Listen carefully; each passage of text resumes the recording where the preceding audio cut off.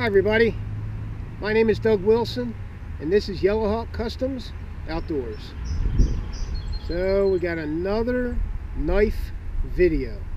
This one's going to be a quasi show me review of, happens to be right here, the Cold Steel Colossus, designed by Mike Wallace at Wallace Edged Tools. For those of you who don't know, Mike Wallace and his partner at their shop design and build all of the prototypes for cold steel. So an idea is thought up, they build the knife.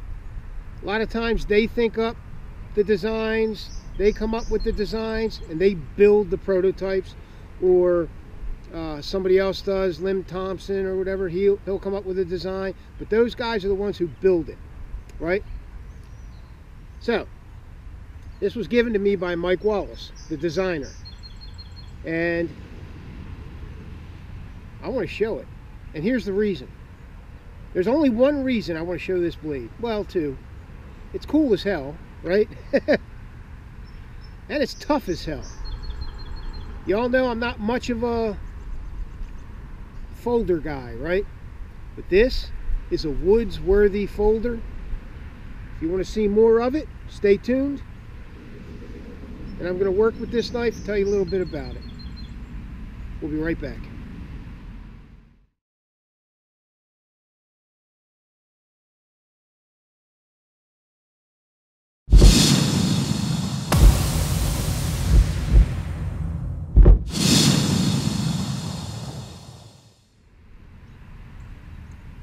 Okay, so here she is, the Cold Steel Colossus, designed and the prototype built by Mike Wallace. I'm sure Andrew Demko helped him, or the other way around. I don't know what happens at the shop. I've been to Mike Wallace's shop. Matter of fact, this knife right here, when I went to his shop, I tell you, when I want to work with a knife maker, right?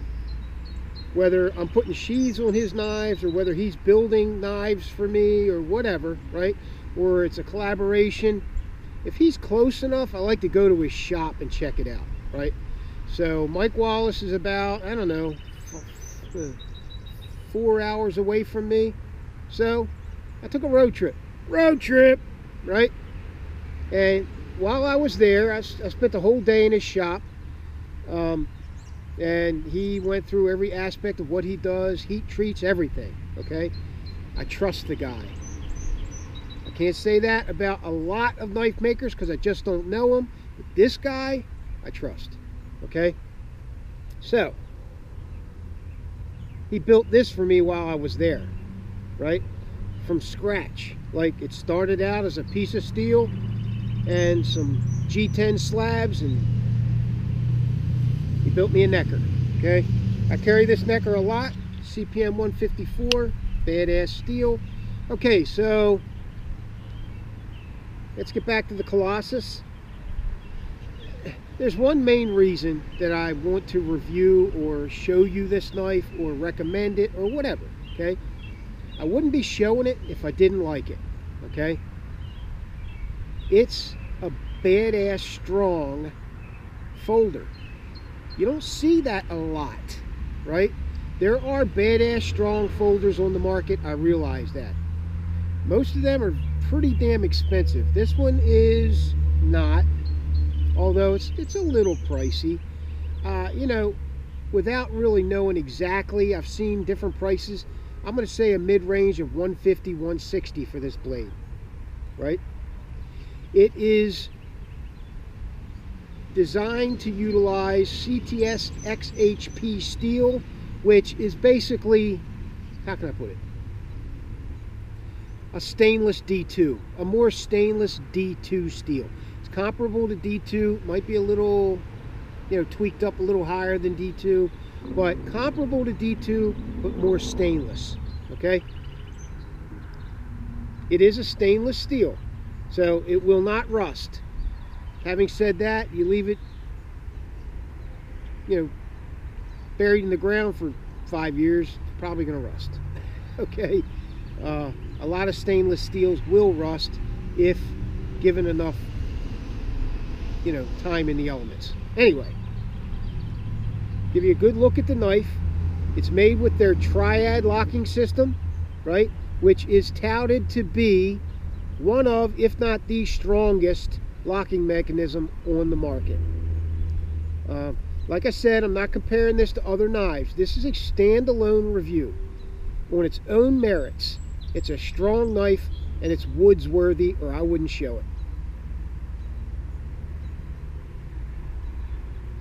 G10 scales, you see that handle geometry, you see the blade geometry. It's a leaflet style spear-ish point-ish, right? Lend itself to be a good skinner, I'm sure, although I haven't skinned with it, right? Nothing to skin. Again, triad locking system, a little bit of thumb jimping, not too aggressive, right? I like it because this is a blade that I can, if I want, use in the bush. I'm going to do things with this knife that you wouldn't do with most other folders. I'm going to baton with it, right? Things like that.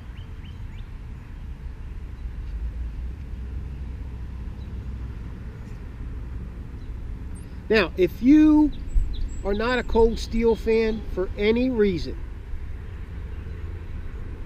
feel free to be closed-minded and take a hike, right?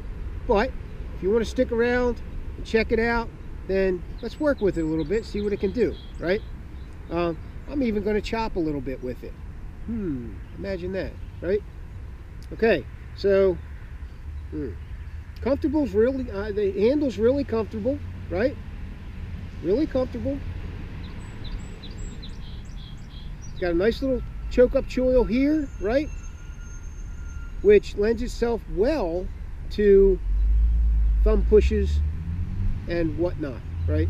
Just the further up you can get your hand on that blade, the more control you have over it. Small whittling task, you can even hold it this way, right? Use it as a draw knife type style, right? Okay, so let's play with it. Damn, I gotta stand up. Shit. Okay, so I'm gonna choke up, do a little feather sticking with it.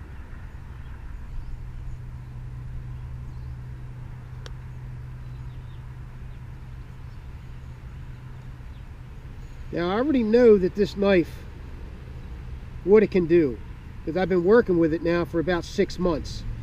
And that's what I like to do with a new knife. I like to really work with it off camera, so I know exactly what this knife can do, and I'm comfortable with saying what I'm saying about this knife. If I wasn't, I wouldn't say it. It is a strong, woods-worthy folder. Is it a fixed blade knife? No, it is not. But it's a very strong folder that can take quite a bit of folder abuse.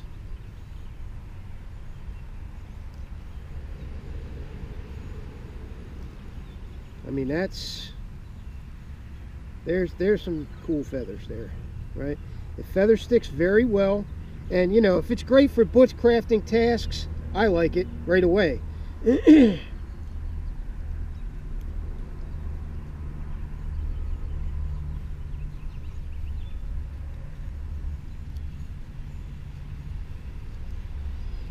Okay, so feather sticks well. It's got a great secondary edge on it. It's got a flat grind, which is a hell of a slicer. Flat grinds make great slicers. Okay.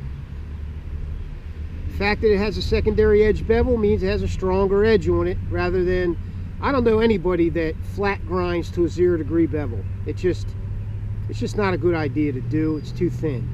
The edge would be too thin. Put a secondary edge on a flat grind, you're good to go. That's what this one has. 90-degree spine, right? So I use that choke up choil again, right? Scrape some bark with it.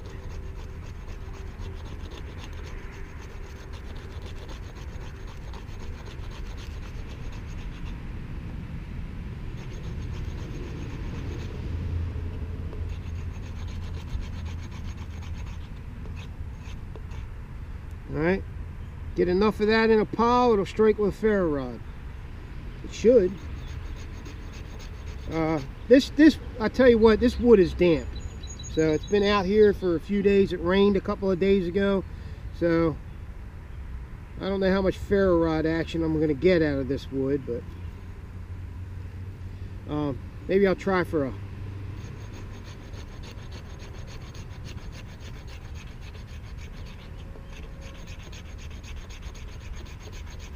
drier piece. All right.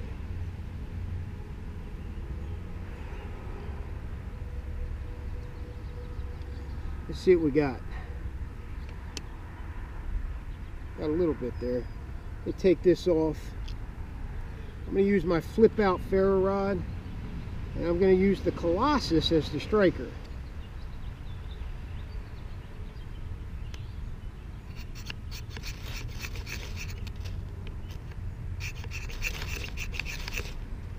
There you go. All right, good, strong, 90-degree spine. All right, wood's damp. So I'm going to clean that off a little bit. Flip this back around, right? Put it back on my neck. All right, so a little bit more feather sticking. I always need practice feather sticking, so I don't mind practicing.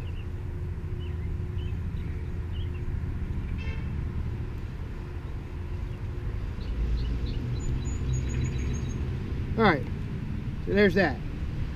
All right, let's baton a little bit with it, right?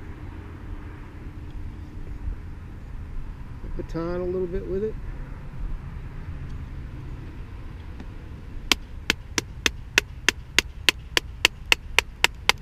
And yes, this knife can handle batoning, even fairly large pieces of wood. I've done it. You don't want to go too big with it, right? Why push it if you don't have to? But if you need to have it done, it'll do it.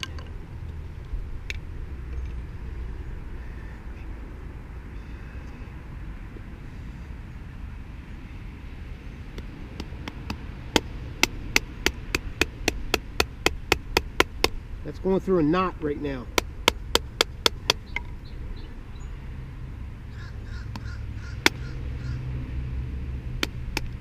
I'm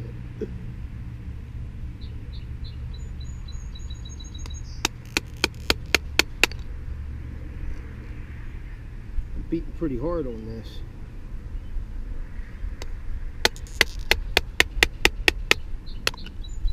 All right.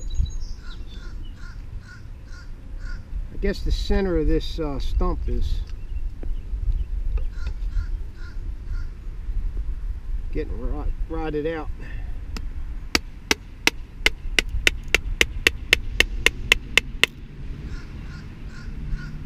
Okay. All right, so chop a little bit with it. Okay, now I'm not going to say it's designed for chopping, but I know you can chop with it too.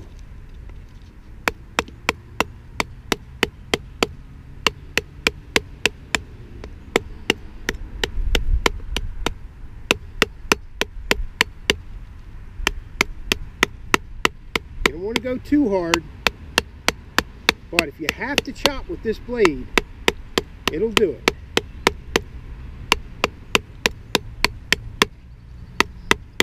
Now it clearly states on the box that you should not do this kind of stuff with this blade, okay?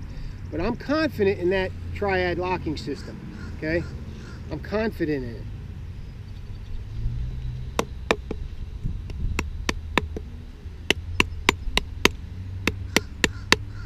You know, you can choke back, right?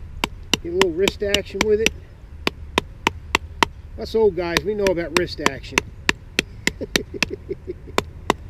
Us single old guys, anyway.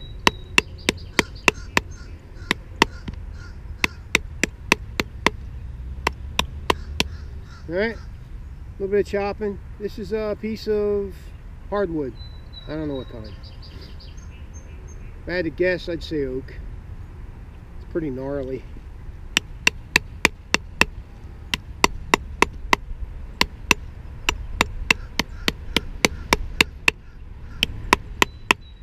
Alright, so what I do, if I'm chopping wood and I'm chopping it to cut the wood in half, I'll get to a certain point, and then instead of wasting all that energy, I'll just put it against a stump.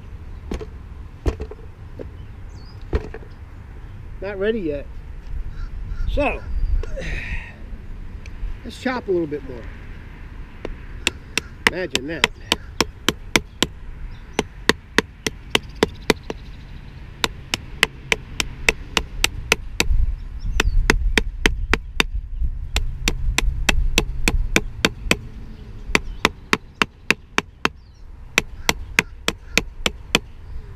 I'm banging pretty hard on this wood. Let's see if that's enough to break it. Usually you want to chop about halfway through. I wasn't halfway through though. So let's see what we got here. There it is. Okay. See if I can find another baton. Let's see if it'll baton this piece of oak with the knots in it.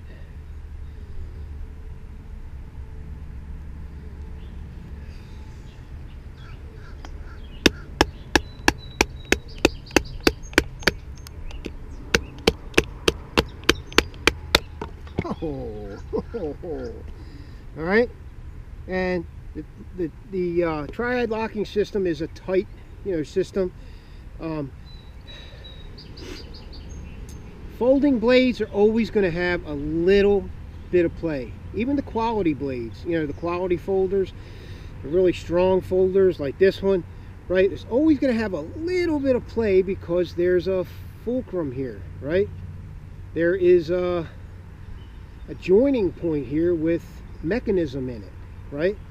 But no more play than it had when it was brand new.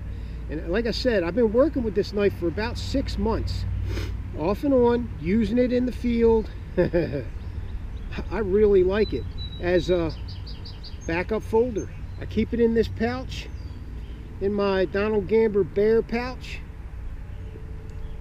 It's a great knife.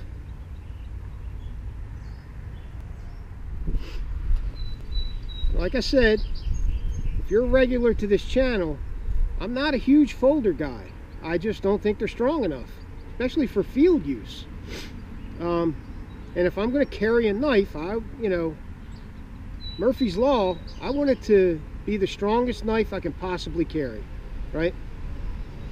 Given that particular situation. This is a folder that I carry and would carry, right? That's a piece of oak.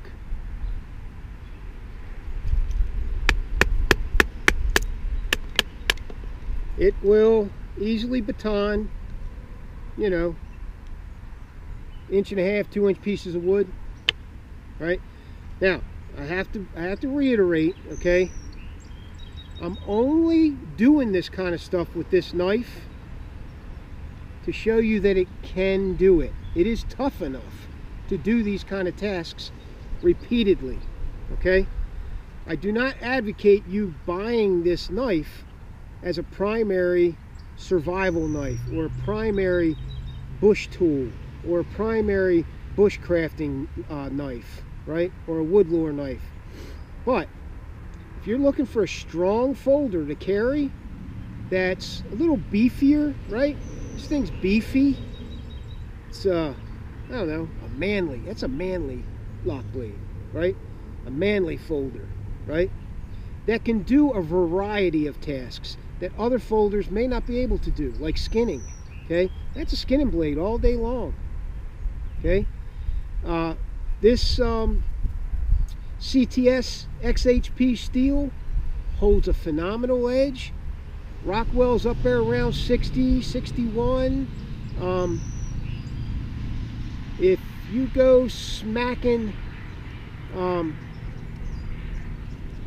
really hard stuff with this, it could chip. Okay, the steel is a little bit brittle. Okay, but normal everyday this kind of stuff all day long, right? Holds a keen edge. I have not sharpened this since I was gifted it by Mike Wallace. I haven't sharpened it yet, right? Now, it's not hair shaven sharp, I don't think. Let's see. It is, right? It's hair shaven sharp. Still, after 6 months of using this blade, okay? I tell you, I can't say enough about this blade. You know, multiple handholds, multiple purchase positions. Got an ambidextrous clip. I don't care about the clip, right? But if you want to put it in your pocket, the clip's a good handy item to have, right? Very comfortable. Got a lot of different shave outs here, contoured to, you know, your fingers. I love that choke up choil. It's a modest choil, but it works, right? And it's at the fattest part of the blade too, which gives you tremendous purchase for choking up, right? Look at that, right? I mean, that's like, that knife is like part of my hand now. I love that. I love it. Mike Wallace is a great knife designer. He knows how to design a comfortable, bomb-proof outdoors blade, right? And he knows the steels to use. Okay, so check it out, the Colossus by Cold Steel. And I know I can't say much more about this knife. I really can't. It's incredible. It's incredible, man. It's incredible. It's incredible.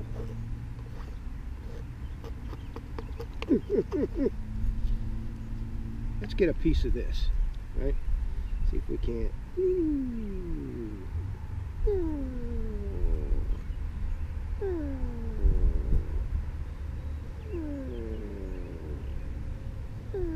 Need some good tinder, right?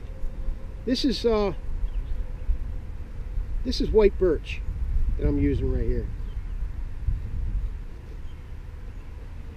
You can tell I don't use this technique that often, right?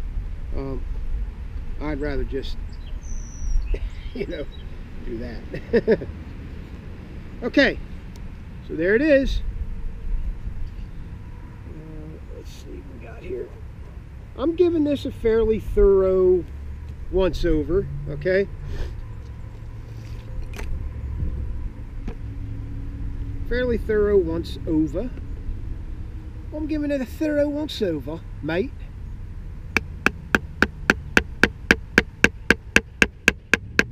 Oh,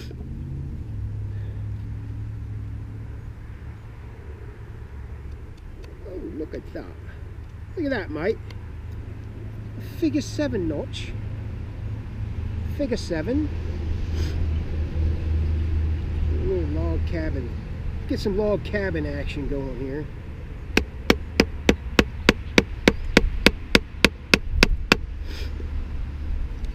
I'm gonna try to hammer through this piece of wood in a second. Right? Oh, I'm gonna push it for a lock blade, you know, for a folder. I'm gonna push it.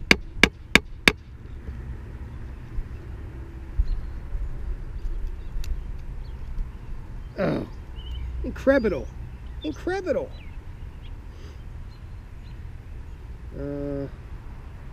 Let's see here. Yeah, why not? Let's try to hammer through it. Okay. I don't know if my baton can handle it.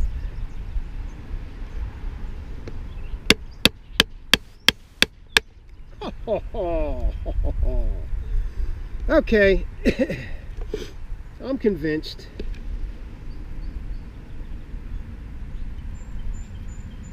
I love this knife. I like working with it. I like the way it looks. I like the way it feels. I like the purchase that you get on it. I mean, it's just, it's incredible. It's incredible, man.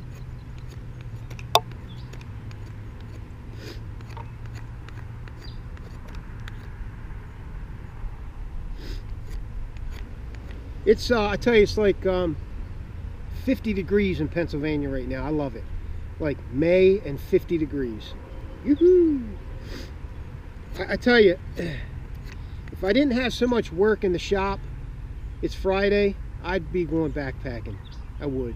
Because it's supposed to be like rainy, overcast all weekend, and I love that kind of weather.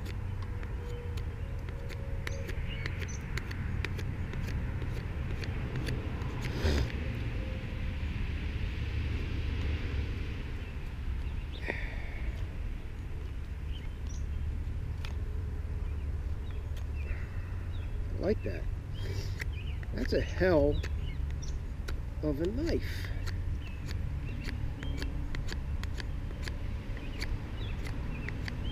Okay. I tell you, what I should do is sharpen it again. Because it's not quite as sharp as it was brand new, but it's not bad for 6 months. Okay. Let's show the let me clean off the edge, right? And let's show the edge. I don't know if you can see it. Okay, let's show the edge.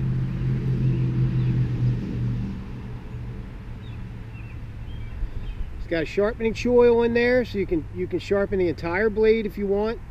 Okay. Now Mike's got it ground to an 1/8 inch or so up, but I'm sure if you wanted to, you could put a full edge on that if you wanted to. Okay. Because of the sharpening choil. I'm sure there's a reason he did it, because this comes down a little farther, right? So he started the edge bevel over here a little bit. Okay. I'm sure there's a reason he did that. Nice lanyard hole in the back. This is green and black G10 scales. All right, guys. I'm impressed with the cold steel Colossus. I am. For a folder, and I'm not a big folder guy. I always say that, right? Because I'm not. I like it. This is a folder I carry. All right, guys, that's it. It's Doug Wilson, BL Hawk Customs Outdoors. Thanks for watching again. Please like, share, subscribe, and tell all your friends. Join the clique, CLYHCK, the clique. Talk it up, right? Brotherhood, all that neat stuff. All right, guys, I'll see you on the next video. Thanks for watching.